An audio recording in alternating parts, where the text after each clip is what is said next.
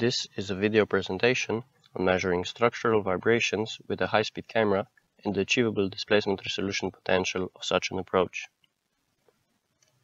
When a structure vibrates, it flexes at different frequencies with different mode shapes. A beam will respond to an impact excitation by flexing with the following mode shapes, oscillating at different natural frequencies. The displacements caused by vibrations are very small, ranging in microns for higher kilohertz frequencies. Such small vibrations seem invisible when observing a slowed-down high-speed video of the vibrating structure. However, they can be identified using various optical flow algorithms. In our case, we opted for a simplified gradient-based optical flow, which works by relating the change in the pixel intensity via the intensity spatial gradient to the displacement, allowing for every pixel to act as a single-degree displacement sensor. The minimal displacement measured from the optical information of a pixel directly relates to the intensity gradient of the filmed pattern and the intensity resolution of the camera. The intensity gradient is highest on an edge of a line.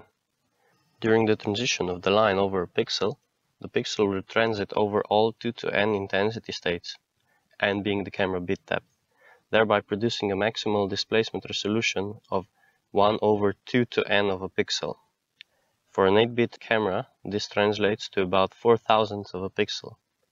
By observing a larger area, a subset of the image, the displacement resolution can be even greater due to different pixels changing values at different times. The displacement resolution stated here is for an optimal and a no-noise case. A real-world displacement resolution between 2 images is typically cited at 1/100th of a pixel.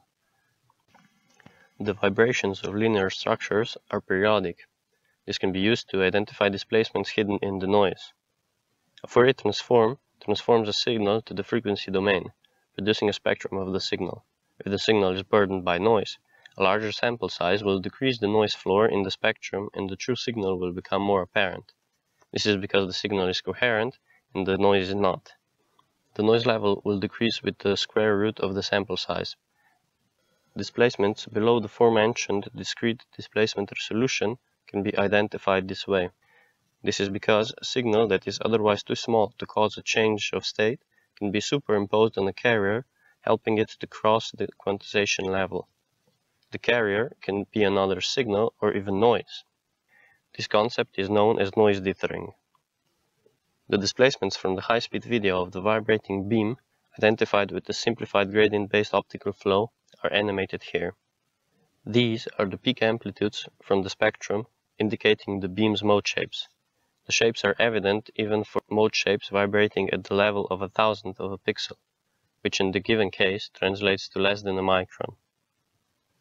Here, optical flow was used to identify the out-of-plane vibrations of a cymbal excited by a shaker. The video was filmed at an 8-bit intensity resolution and produced 64 GB of data. The displacements were identified at over 90,000 points for 112,000 frames. The displacement identification took 9.5 minutes on a laptop computer, and additional 15 minutes were taken by the Fourier transform that produced the spectral information. The cymbal is a plate structure and exhibits a dense spectrum of dynamics, seen here in the plots of vibration shapes measured by the camera. Optical measurements using high-speed cameras present a novel approach to measuring vibrations.